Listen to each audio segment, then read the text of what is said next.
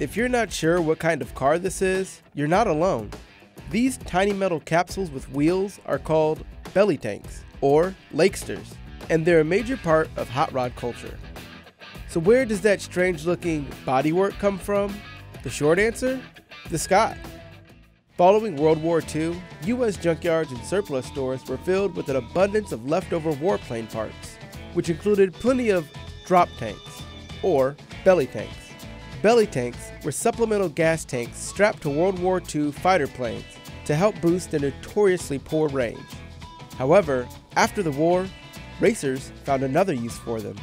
America's gearheads quickly began transforming these discarded fuel cells into miniature speed demons and racing them out on dry lake beds, hence the name Lakesters.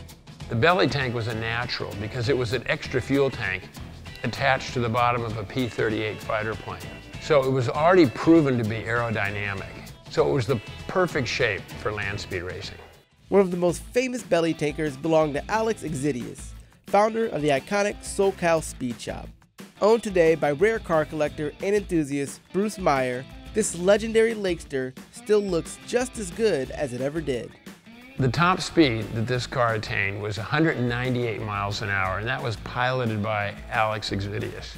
When we found the belly tank, it was very much complete. It had the original interior, original dash, and all the original metal and suspension.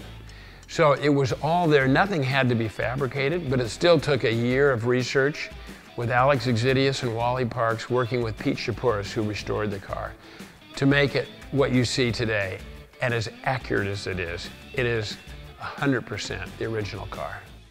Finding a belly tank in the 40s and 50s was very, very easy. Today, not so easy. That hasn't stopped plenty of car builders in shops and garages today from constructing their own bullet-shaped racing machines. Sunrise Racing Division is our take on preserving vintage hot rods, especially the different eras of racing. Building our car took us about 8 months. The process was first finding these tanks, which are becoming harder and harder to find.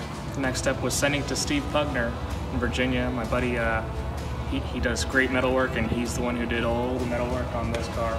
The biggest challenge that we faced was, one, me and Steve were pretty tall guys, so it's trying to fit us into the back of that tank was a challenge. And of course, fitting a big motor, which ends up sticking out, was a bit of a challenge too. I think belly tankers are still as popular as they've ever been. There's more and more guys in their garages building belly tanks than I've ever seen before, I think. Belly tanks were prolific back then, and some people used them to build land speed records. Today, it's not so easy. You don't see belly tanks laying around, and the few that were used for land speed racing are few and far between, but they still do exist, and they're being held by enthusiasts and people that understand the importance of it.